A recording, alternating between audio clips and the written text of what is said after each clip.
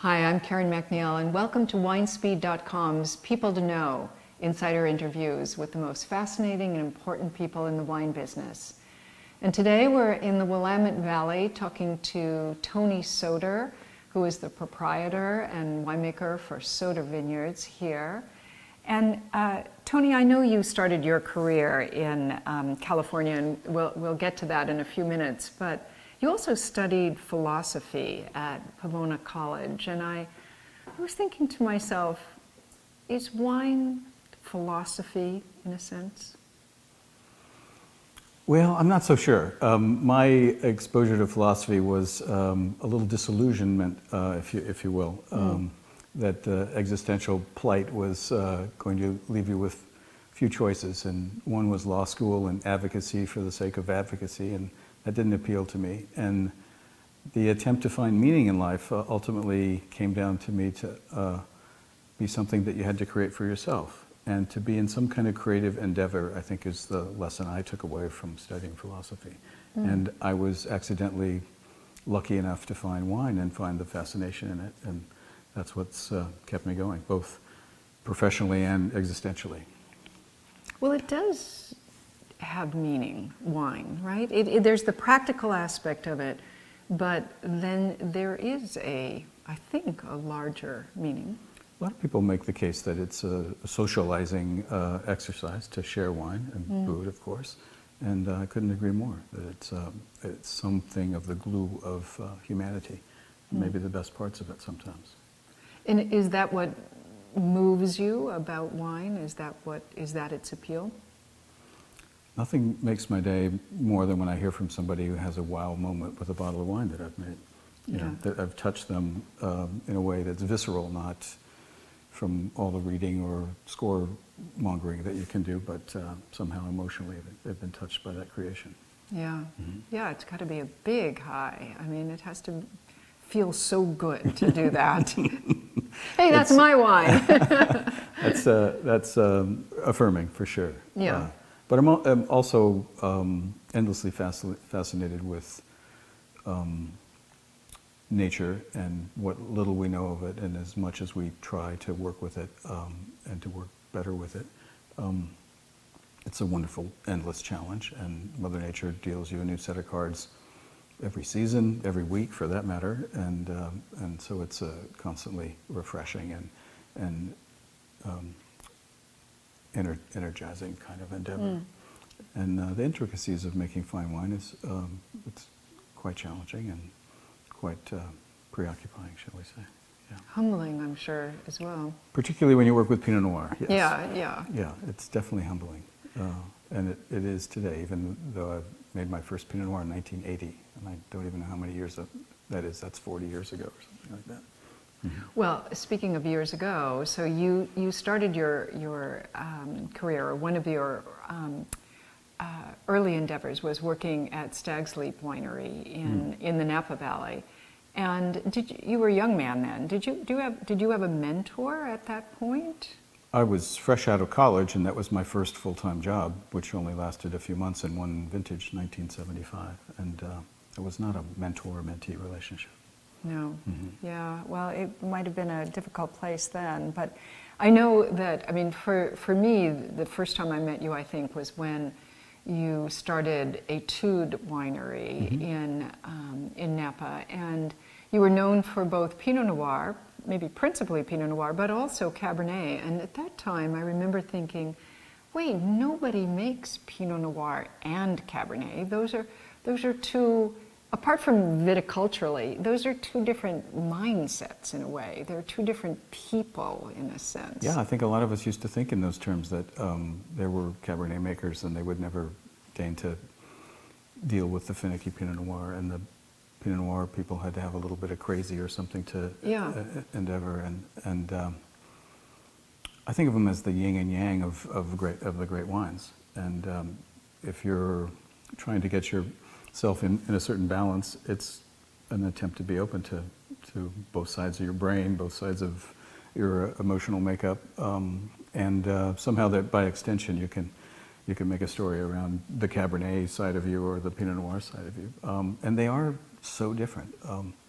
But living in Napa, one couldn't really ignore the fact that it's God's great gift to growing Cabernet. And it really wasn't Pinot Noir country, as we learned the hard way. But the lessons are there. And I started Etude because it means a study, as you know, and then in classical music, etudes can be compositionally pretty pedantic, or they can be pretty expressive and meaningful and beautiful. So it was a good analogy for an approach to learning the craft, I think, which is what my early years were all about. And I used Etude as that kind of vehicle. And Pinot Noir, all the more the vehicle, because it's so unforgiving and transparent. And just the slightest nuance of imbalance is sort of a sore thumb in a Pinot Noir, where a charismatic grape like Cabernet or Syrah or something else could just brush it off and you'd hardly note it. Yeah. So the demanding nature of it and the transparency made it a great way to learn about the craft.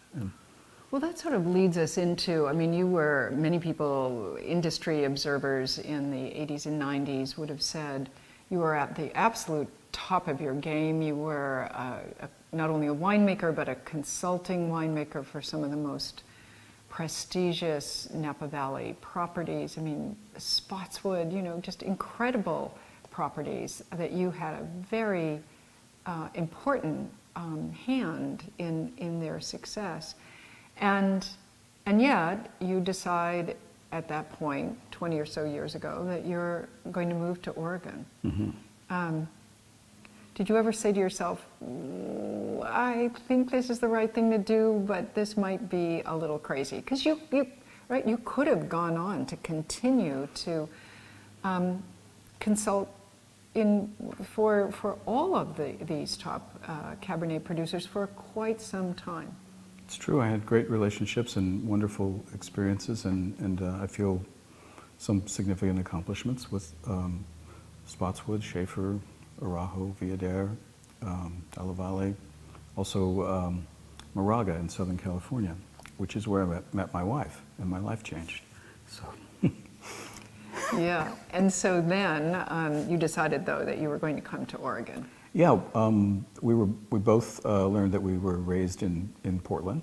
Oh, that's right. I forgot you were raised here. And so we had roots here, and I think when we contemplated starting a family, we felt like we wanted to be back in Oregon, and we wanted to be in a place where we could afford to buy property, which was, prohibitive in Napa, as you might imagine, for somebody who started dragging hoses for minimum wage. So, in any event, it was a fairly bold move. Plenty of people thought I was crazy, but in the course of my some 40-some years in the industry, it's been setting goals and certain milestones, and when you get there, you have to kind of reinvent yourself periodically. And I'm sure you can relate, and many successful people find ways to move ahead with new projects or new things they want to tackle. And I think when I decided that it was, I'd give up consulting, that was something I really loved doing, and to concentrate on Etude. And then we had a chance to sell the Etude brand. And there was quite a turning point there where it was an opportunity to pursue this re-envisioning of what our life would be. And it would be raising children, it would be growing our own vines on our own property, and we found this marvelous piece of property and started to make the move. It turned out to be a 10-year transition, so it wasn't from the time we found the first piece of property in Oregon in 1997, months after we were married in the middle of 96. And then 2007, we had 2 children and an opportunity to get them out of school and into school to Portland. So there was a lot to you don't leave 30 years in Napa very easily, right? So, no. But here we are 22 years later here in Oregon, and pursuing the dreams that both Michelle and I had for this property, to have a small domain with a very personal commitment to it, and values that support that and attract kind of customers that appreciate the quality of the work we do and the way we do things. And there are endless challenges in in Oregon and in Pinot Noir, and growing a business that now has 30 employees, all of whom were half my age.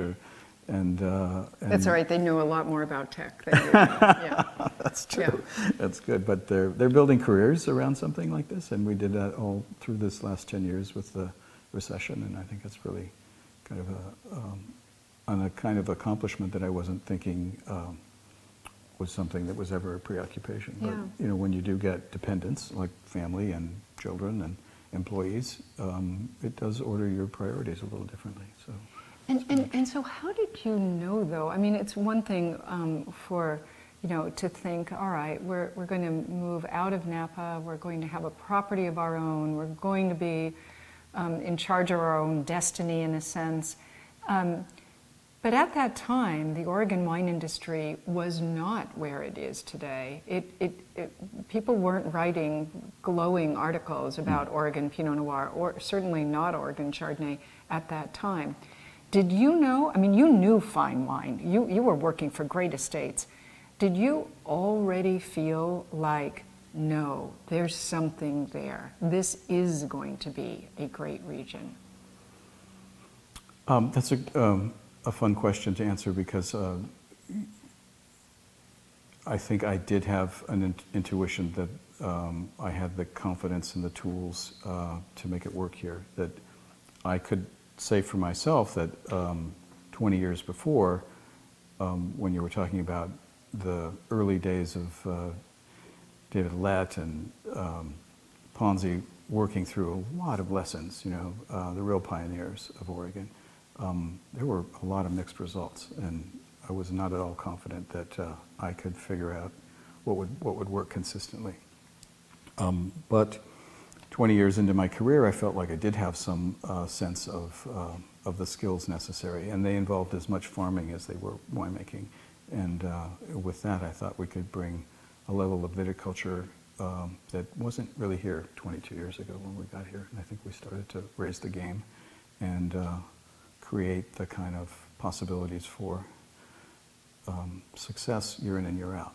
And it's mostly about rigor and sacrifice of crop levels and putting a lot more effort into the viticultural side of growing the wine.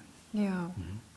Now, you also, much of your career has sort of overlapped with the time when there was the rise of sort of the great American critics. Did you ever, do you feel that your winemaking was ever influenced by critics? Were you able to kind of tune those critics out, or was it sort of inevitable at that time that everybody would be somehow subliminally influenced? It's hard to be objective entirely in that, and it's important to the success of your business to interface with those critics if you are even lucky to get a chance to. I can remember having to write Robert Parker a stern little letter just to correct a few things about who I was and who I wasn't, in his presumptions. And I think I've maintained a pretty independent sense about the critics, because they are only human and they only have, certain prejudices, and it was easy to see people being driven by some of the ratings. It's also easy to understand if you're paying attention to your own critical, creative impulses, that if they don't fit, then there's no point in pursuing it. So 100% new oak doesn't make sense to me. 15% alcohol doesn't make sense to me. I don't care what kind of rating it gets. So it's okay to have them in the world. I think the American wine industry would not be where it is in the world stage without the likes of Robert Parker and The Spectator. They really did offer us a great audience, and so that we should be grateful for that. And there's a certain tyranny to the ratings and the biases that they have. But we live with that, because that's the other side of the coin, I think. Yeah, yeah.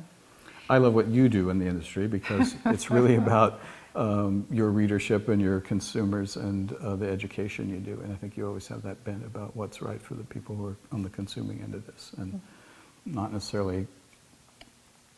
I don't think I'll go there. I don't think you compete with the likes of the critics with only numbers as the bottom end and bottom line, and that's a lovely thing, because I think you're still trying to tell stories that are make it more interesting ultimately than a score sheet. Yeah. Speaking of stories, in a sense, the large story of wine is that it is good for a culture. It's good for a society to have wine. Do you think so? Absolutely. Yeah. It's why do you feel that way, though? Well, I think one of the most simple examples is that a glass of wine will loosen your tongue, and you're likely to be more civil, and courtship and camaraderie are both I think are enhanced by a little glass of wine. Yeah. Definitely, that is the case. We all know that, I suppose. So when you think about your very significant success, both here in Oregon the last 20 years and then before that in Napa, what character trait do you think you possess that has been helpful in that success or led you to that success? Character trait. You're asking me to be rather aware here.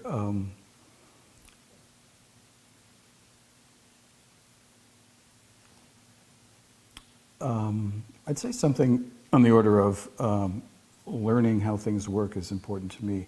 Sharing what that is important to me, and making things from nothing in the world is quite an endeavor. And if you can muster hundreds of people and thousands of vines and countless variables with Mother Nature, it's a lovely challenge. And if the result is something as sublime as a good glass of wine, then there's a real emotional return on that, some meaning in life, and sharing that with others who could do the same for their family and their properties or whatever is just a wonderful endeavor. So I think there's a bit of a teacher in me, and there's certainly a student, and an endless fascination with why we're here and what we're doing. I'd be remiss if I didn't say that my wife and partner, and very significant partner in terms of our aspirations for this property in the last 22 years, was always setting the bar high. So there was a mistress to serve, and with great ambitions. And so it's lucky if you can have somebody like that. Absolutely. Yeah, absolutely. Well, our total interview, our complete interview with Tony Soter is at winespeed.com on the People to Know page. Please read it. I think you'll really like it.